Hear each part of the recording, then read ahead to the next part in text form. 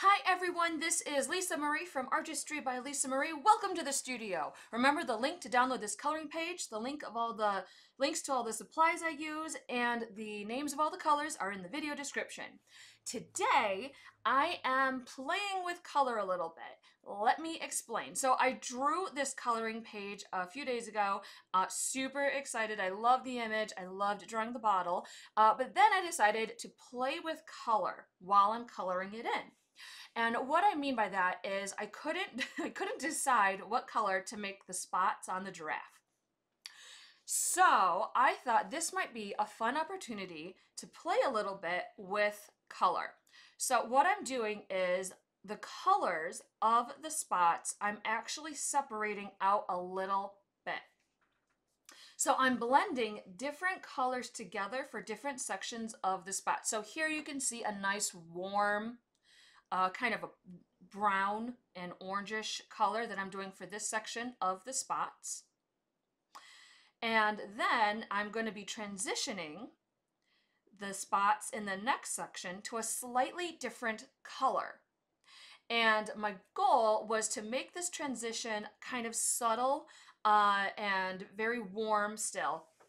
So what I'm going to do is the colors that I'm using here in this first section, I'm going to choose one color to incorporate or use in the next section of spots. And that'll be almost a visual bridge connecting the next section. And then the section after that, I'll choose a color to bridge again those sections. So the transition, there'll be obviously a difference in the colors that I'm using, but the transition will still be visually very gentle. So for example, the color in that first section that I used was pale vermilion that I'm also going to be using in this next section of spots. Still going though with my general rule of dark, medium, and light. You can see I choose a dark, medium, and light hue for each section. And for example, the pale vermilion is a little bit of a lighter color in that first section. And now I'm using it as a bit of a lighter color in the next section. And now this next section, see it's now starting with a bluer dark hue, blue darker color. It's actually a black grape is that dark color. I'll write all the colors down for you.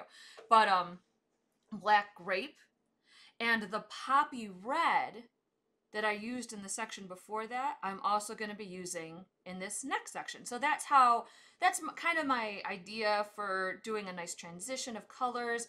And I'm using the same colors in the tip of the mom giraffe's face, and I'm putting them in the baby giraffe's face. So that's how I'm going to be connecting them visually as well. And then I'm just going to mirror the color transition, but in reverse on the baby. So right now I'm doing the black grape, poppy red, lavender on the tips of their faces for the spots. But then I'm going to be going in reverse in the baby's body. So this is actually a good example of when you need to write down the colors you're using.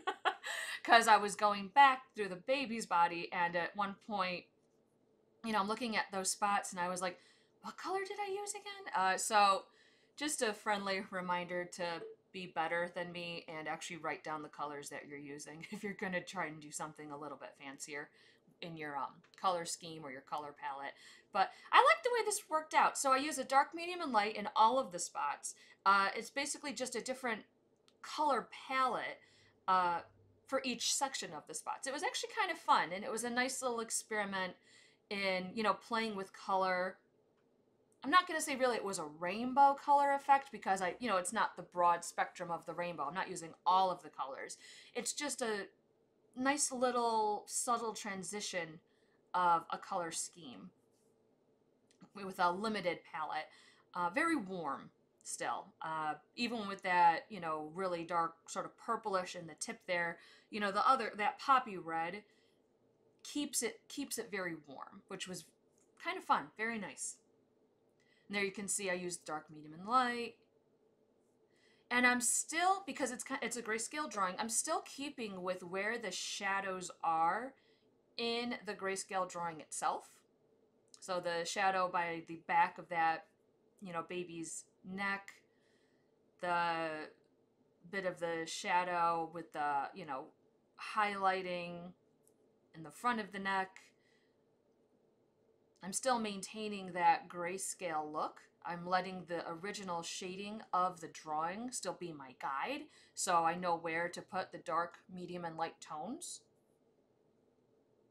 And now I'm back to that original color palette that I started off with in the mom's spots.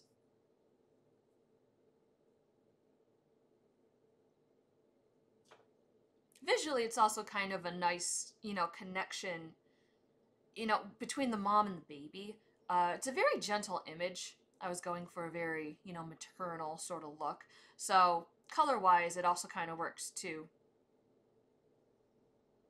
The whole idea is this drawing is part of a series I'm working on right now. Kind of, you know, the whole idea of a love letter or letter in a bottle, or, you know, capturing a beautiful moment in a bottle.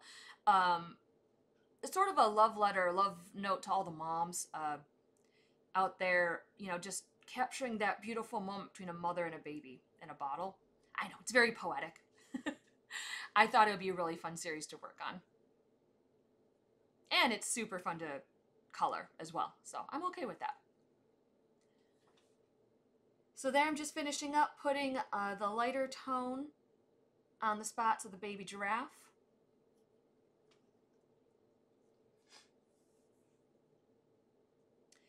And you can see me moving around my pencils off to the side. That means I'm transitioning to the next part of whatever I'm going to be focusing on, which is now the body of the giraffes. And what's interesting is, you know, the bodies of giraffes, obviously this isn't a super realistic drawing, but I've already done, but the bodies of giraffes behind the spots, they're generally considered white or off-white. And that was the other part that I really wanted to play with while coloring this page, was using the white of my paper as a tool, or really a main character. So I'm going to be using lighter colors and let the white of the paper show through a little bit more. So it's overall going to be kind of a minimalist approach where I'm using lighter hues, you know, very gentle blending, and just letting the white of the paper show through, but still create a, you know, nice, or try to create, you know, a nice grayscale, you know, three-dimensional looking image. Very similar to if you've ever seen watercolor artists, you know, they'll do those nice, beautiful washes of color on their paper, but they still let the white of the paper show through in a painting. So the white of the paper is the white for their art. Thought I would try something similar here with colored pencils. These are Prismacolor colored pencils, blend pretty well, and they're also fairly affordable and fairly well known, which is why I often use them when I do my coloring videos.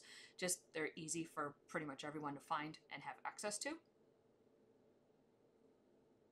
So again, you can see I choose a dark, medium, and light. My colors are lighter hues, but still there's a darker color, medium, and then lighter colors. And wherever there's the darker colors, I'm blocking out the darkest shadows. Then I take my medium tone colors and I build up on that. I actually took dark brown and a blue, and I blended them together on the paper in the shadows to create the shadow that I wanted. And now I'm using my medium tones, which are, you know, they're beige and creams that I'm going to be using. So nothing very dark. Again, they're lighter colors, lighter hues. But I'm slowly building up from the shadows. And I'm using these medium tones as a bridge to connect the shadowy spots, which really aren't that dark anyway, but the darker shadowy spots to the white of the paper, which is my highlight, my lightest spots of the giraffe's body. It's almost visually molding or building up the form of the giraffe's body with color. And I think the white of the paper does a pretty good job in this minimalist approach of being the highlight. In a minute, you're going to see me use my super favorite cream color. It's called Cream, and I use it all the time. I'll write it down. Remember, in the video description, everything will be written down. But that color is quite frequently my go-to when I need to blend or soften or highlight, you know, a nice warm palette. There it is. There's the cream. So what I'll do is, instead of using a colorless blender, which a lot of people use, I like to use the lightest color in the color palette that I've chosen and go over all of those layers of colors that I've already put down on the paper and blend the layers together with that lighter color. It creates a very nice, soft, warm look. And it stays in the color palette. There you can see right there, it just, I'm going over the darker sections with it and the lighter sections with it. So it kind of unifies the whole image and it blends all those colors together right on the page. But you can definitely still see the white of the paper. I tried a very soft, gentle hand here while doing all of this. Look at that cute little baby giraffe face. How adorable was that? I really liked drawing those eyes. Those eyes are not anatomically correct. I was looking at a lot of giraffe photos and images and studying their, you know, their anatomy to draw this, and I decided their eyes needed to be bigger. So I kind of went for a puppy dog eye look, I guess you could call it. Those eyes are not anatomically correct, but they're cute and they were fun to draw. So here you can see again, I'm using that cream. Again, visually, the colors really unify or connect the baby and the mom by mirroring the color palette of the spots and using the same colors in the white of the body of the mom and the white of the body of the baby. It really connects them together.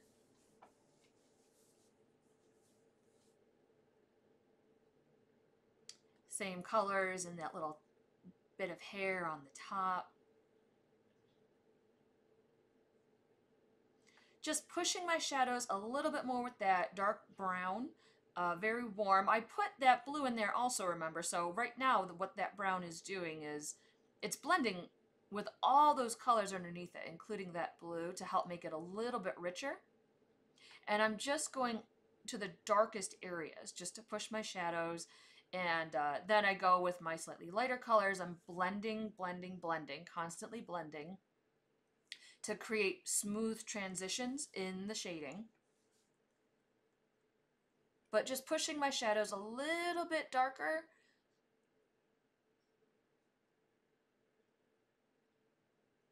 to create a nice sense of volume. Speaking of messages in a bottle, so when I started doing this series, oh my gosh, I went down a rabbit hole, Googling and researching the whole message in a bottle, like the history of it. I don't know if anyone's ever looked into that before. There's the eye. I just use a dark, a medium, and a light in that eye. Very minimal. A lot of shading has already been done. So just a little bit of highlights is all that's necessary. Anyway, so in 310 BC, a Greek philosopher used bottled messages to determine if the Mediterranean was formed by the Atlantic Ocean. Like he followed waterways with messages in bottles. How cool is that? Also, a lot of letters were sent by sailors or people at sea worried about drowning. They were like farewell messages and notes to loved ones that they put in bottles. Oh, there's my little paint marker. I'll use that again later in the bottle when I'm coloring it in the very end. But just a quick touch of white highlight. And now I'm moving on to the cork, which again, dark, medium, and light. Minimal approach with color. I want the white of the paper to kind of shine through.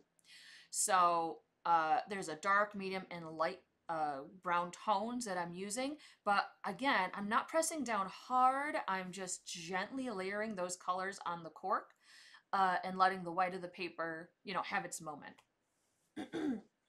Also, instead of applying the color in strokes, I'm applying it in little itty bitty circles, which makes the color look a little bit rougher, which helps reinforce or show that cork texture. So, the next thing I found out was in 1956, a Swedish sailor sent a message in a bottle and he wrote, "To someone beautiful and far away."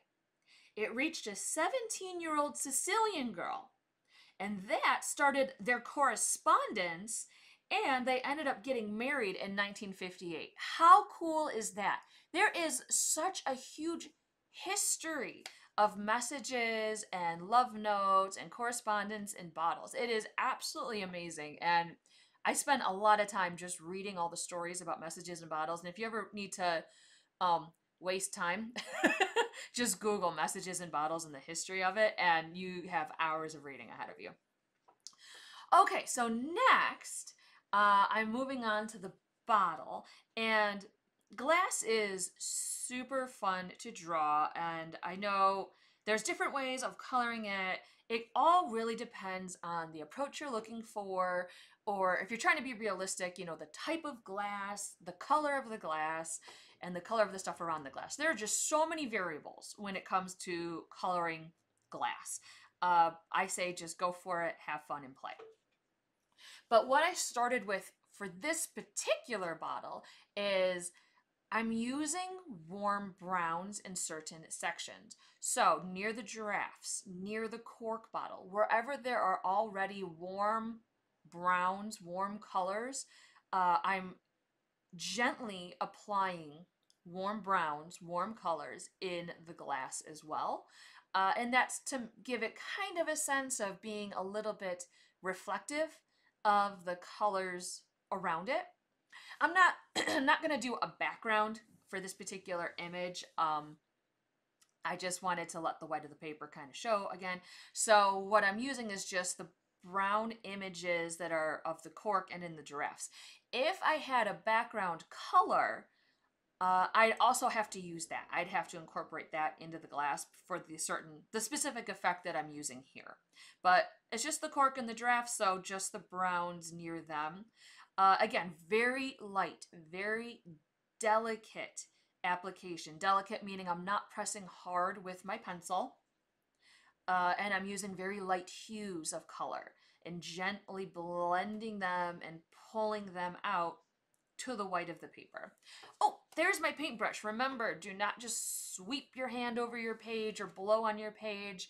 If you have little bits of color or little grains of color, whatever, use a fine, very gentle paintbrush, bristled paintbrush, and gently wipe things away. I can't tell you how many times I've ruined my art by blowing on it, which means, you know, you can accidentally spit on it, or sweeping my hand and then I ruin the colors. It's so much better to use a paintbrush. And I say that, and I guarantee you will see me at one point use my hand and sweep away color because I'm impatient. Okay, so next I have my browns. Now, to get that cooler glass feel or look, I use a dark, medium, and light blue. So I have my sections of brown, you know, gently mapped out. And now I'm using my blues. Again, they're very light colors, very light blues. And I'm mapping out sections of the blue. And they're going to be juxtaposed. They're going to be right next to each other on the bottle or in the bottle. And you can see here, my hand is further back from the pencil. And the reason why is I want to be very, very gentle when I use this medium blue.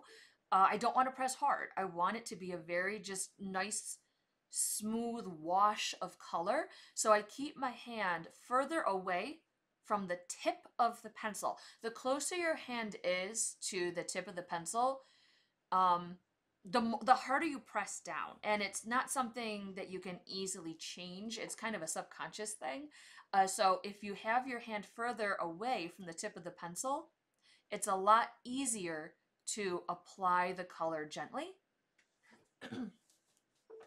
And that's something that was kind of important for me here because, you know, I don't want to press down too hard while doing this wash of colored pencil. And you can see how by keeping it light, it's easier to put the blue next to the brown without blending those colors together. And the white of the paper is the bridge between those two colors. And that's a super light blue that I have there. I'll write it down for you, but I think it's called powder blue. That's powder blue. So that's my blending color. Remember I said I'll use the color, lightest color in the color palette as my overall blender. And so that's going over all of the darker shades to blend the colors together. But it is, I see my hand way back there, it is still a super light wash of color. Speaking of research, by the way, I also looked up some stuff about giraffe moms because I was kind of curious, just, you know, what kind of moms are they out in nature? First of all, giraffe moms are pregnant for 15 months, which right away they get like a big reward for that because, oh my gosh, I have 2 children and I can't imagine being pregnant that long. The females in the group help take care of the babies when the mom has to go get food, but the mom giraffes are always on guard protecting the baby, so much so that they only get on average 30 minutes of sleep a day when they're in mom mode. And that is totally understandable to me. So props to all those giraffe moms out there. All right, next, taking the white pencil. I don't usually use the white pencil as a blender. Like I said, I like to use the lightest color in the color palette. However, there's always an exception to a rule. And for my little coloring rule here is, you know, it's a glass bottle and I'm using the white of the paper as the highlight. So white is part of the color palette. So I can use the white pencil to blend. And it helps soften all those layers of color, soften the overall image of the glass. Had to resharpen my pencil there. Blending, but very, very gentle. And this was overall, you know, a really fun experiment in using the white of the paper, you know, trying some different blending of color, different colors in the giraffe spots. This was really fun. A very gentle, delicate image, which was kind of what I was going for, so that's good.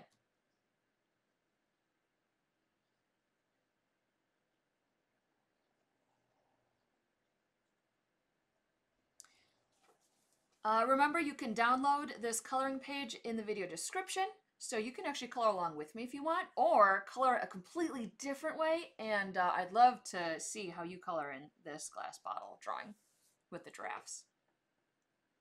This is just one of many takes, many ways to color in this image. And then finally, I use my paint marker just for some nice brighter white highlights. You don't have to do this, I just wanted some kind of crisp white highlights to really get that shiny look going on. But that was it, basically. Just some final touches of white, and I am done. So thank you for visiting the studio. Remember to subscribe to my channel so you don't miss the next video. And stay creative. Bye.